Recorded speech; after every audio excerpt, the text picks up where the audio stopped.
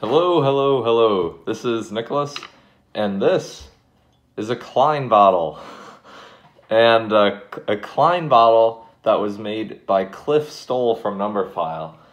Two of my wonderful cousins got me this Klein bottle, and obviously I have a math YouTube channel, and so I have to dive in to all the properties of this wonderful piece of topology right here. Specifically, the subset of topology that is non-orientable manifolds. And I'll talk about that in a little bit. So, first of all, what is this is actually a 4D Klein bottle. Obviously, we're in 3D, so we're going to have a self-intersection here, but I'm going to talk about that. So, how do I even get this? What is this? What does it mean? Well, before I can talk about this, I have to talk about these. These are Mobius strips. Before I can talk about these, I have to talk about this piece of paper right here. So, let's start there. Mobius strips have the unique property of, watch my hand here. Let's say I start right here, and I go along here, just tracing my hand along the Mobius loop, Mobius strip. And now you see my hand is on the back side of where I started. Now if I keep going around, it's going to come back out, and now I'm back where I started.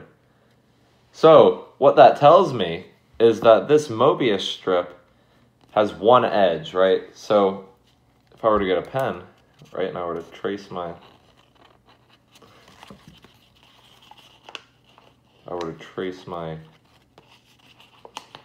if I were like an ant or something like this, then what you would get is one continuous pen mark. Now, obviously, I'm just bad at drawing the pen, so it'll look very discontinuous.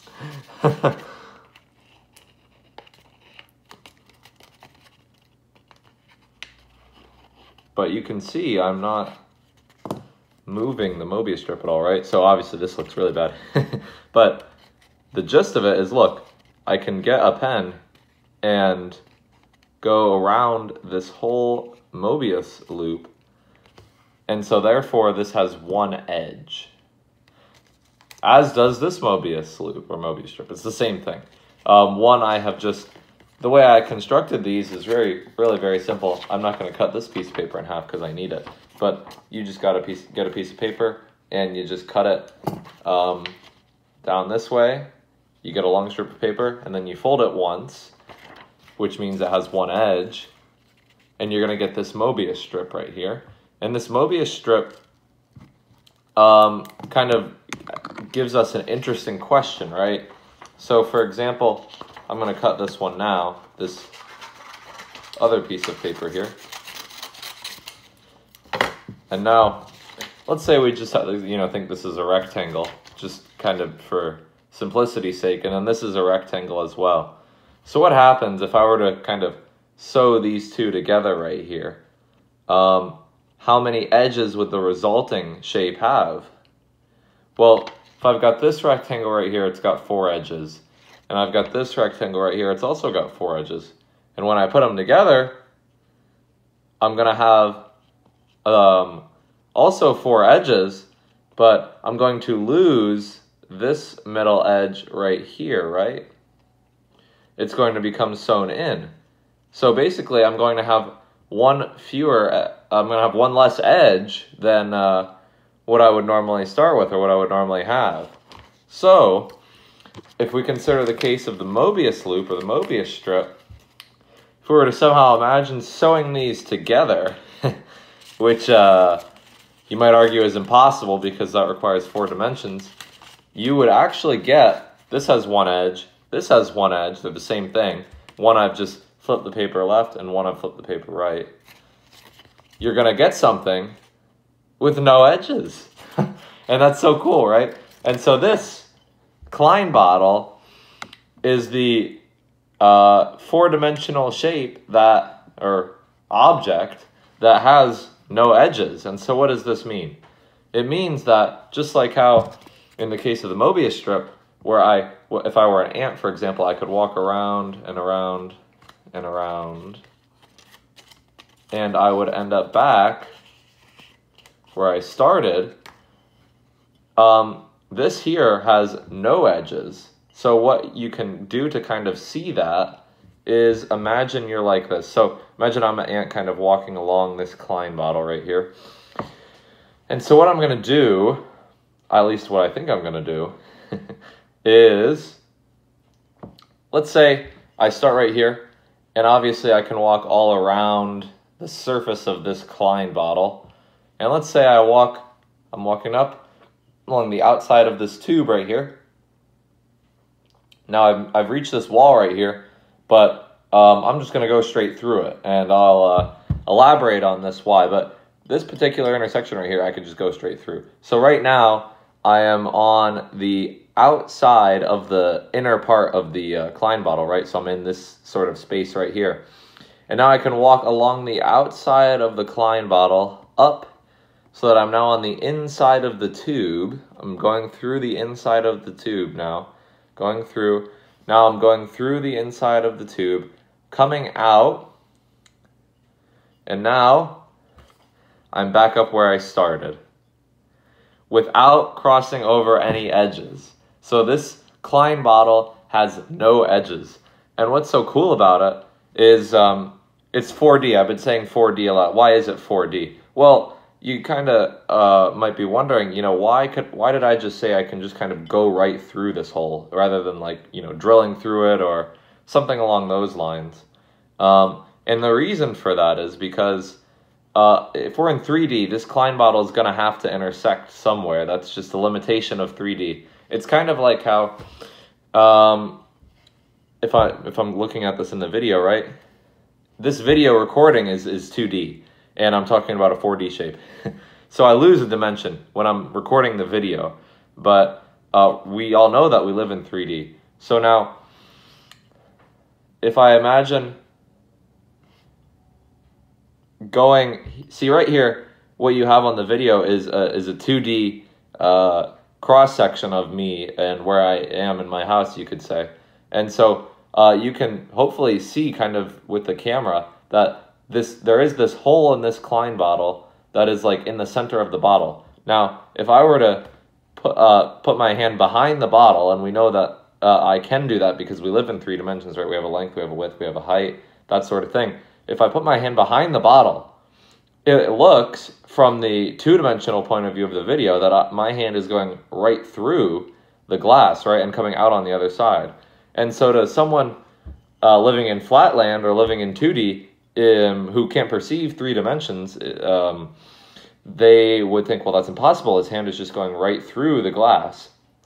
It's a similar idea here. In 4D, my hand would just go right through this glass. But we can't perceive that because we live in 3 dimensions. Now, the other thing that this is it's a manifold. And so what does that mean? It means it's locally Euclidean at every point along the Klein bottle. And so what does that mean? That means that, well, if you think of like Euclidean geometry, right? So where lines are straight and they don't intersect, and equivalently, right, the sum of the angles of a triangle always add up to 180. Kind of a fun thought experiment, though. There are other non-Euclidean geometries, for example, spherical geometry, where the sum of the angles of a triangle can add up to 270 degrees. And how you can show that really quick, thought I had my map. Say right here is where you start on the equator, right? You go straight up from the equator to the North Pole, and this is on the surface of a sphere. Well, really, it's an oblique spheroid, but we can assume the Earth is a sphere. So we go straight up from the equator up to the North Pole along the curvature of the sphere. So from the equator to the North Pole, or the South Pole, doesn't matter which pole, just some pole. Then we're going to make a 90-degree turn along the curvature of the Earth, right? A 90-degree turn. We're going to go back down to the equator, right, to a spot somewhere left of where we originally were. And then now we're going to walk straight along the equator back to our original spot. And so what we've just made there is a 270-degree triangle, right? We've gone straight up from the equator, that's a 90-degree angle. We've made a 90-degree turn at the North Pole, obviously a right angle. We've gone straight down to the equator again at a spot left of where we were before. And then we're walking straight along the equator again. So that's 3 90-degree angles in that triangle. And that's possible because the triangle is living on the curvature of the sphere. So, another interesting property, while we're on the topic of spheres, is, well, Mr. Stoll sent me this tag to go with my Klein bottle, imported from the 4th dimension. And so, you see that there's a bunch of zeros everywhere. And that's exactly right. This Klein bottle, you can fill it, well, you can fill it with water only because we have this 3-dimensional kind of limitation that there is an intersection of this 4D Klein bottle because we live in a 3D world. But in reality, the Klein bottle is a 4D mathematical structure or kind of idea, similar to how whenever we draw a square on paper, we're not actually drawing a square because the lines that compose the square are one-dimensional and therefore have no width. And so the pen that you're drawing the square with is not actually a representation of a square. We can't actually draw a square or a circle or any 2D shape on paper because the lines or the arc or whatever that makes it up is one-dimensional. And so it's a similar thing here. Kind of let that sink in for a little bit. Every square that you've drawn is not actually a square. You can't actually draw a square. A true square. So it's just a figment in our imagination. And so the Klein bottle, what it means for something to have volume. Take, for example, the sphere. The sphere is always going to hold, if we're thinking with water here, it's always going to hold 4/3 pi r cubed water in it, whatever unit you want to use there. And so mainly the idea is that you have a sphere and then there's something inside of it and there's a clear boundary, right, between the outside and the inside of the sphere. This looks like I'm drawing a heart now, but it's really, I'm trying to do a sphere. And so the sphere separates the universe from an outside part, right, everything else, and then an inside part, what's inside the sphere, the 4/3 pi r cubed. And so it holds a definite volume, absolutely.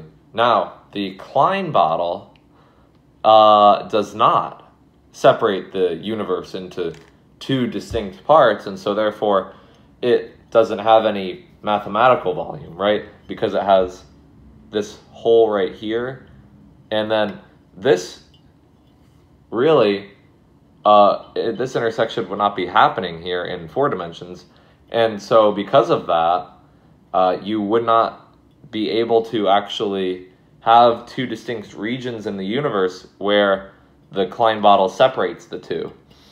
Now, of course, since we're living in 3 dimensions, though, we can actually fill our volumeless Klein bottle with water because of this intersection right here. And so what you can actually do, I'm not going to do it yet, because it's very hard to get out, but you can, if you get your Klein bottle and you put it in a bucket full of water that is taller than the Klein bottle itself, and you kind of dunk it in, and then you keep turning it back and forth, you'll get some air bubbles that will pop out. And so when air bubbles pop out, conservation of something will tell you that if the air bubble is going out, then the water must be going in.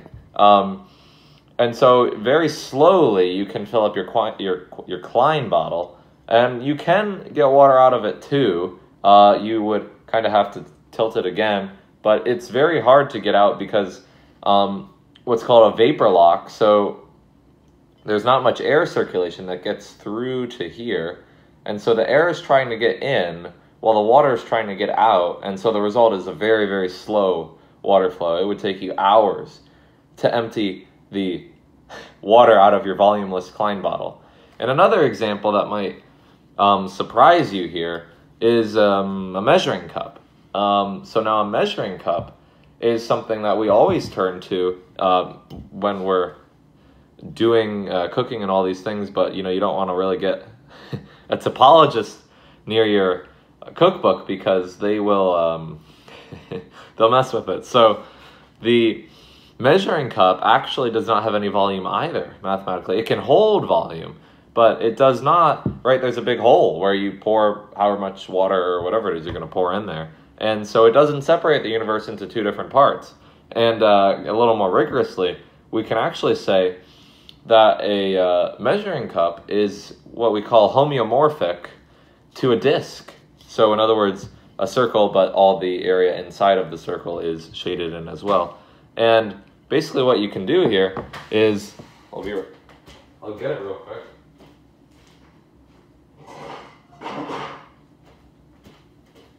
You can get your measuring cup, and what you can do is you can, a homeomorphism from one shape or something to another means that you can, there exists some continuously deforming function so that it turns the one shape into the other. That's where the joke about the topologists not being able to tell the difference between a coffee mug and a torus or a donut comes into play. So you can actually kind of get this, and then you can, if I turn you can kind of squish it down. You can imagine squishing it down like this and welding it down so that all of this top part, if this is a perfect circle right here, this bottom part, you can imagine squishing it down so that the rest of it comes down along with this circle right here,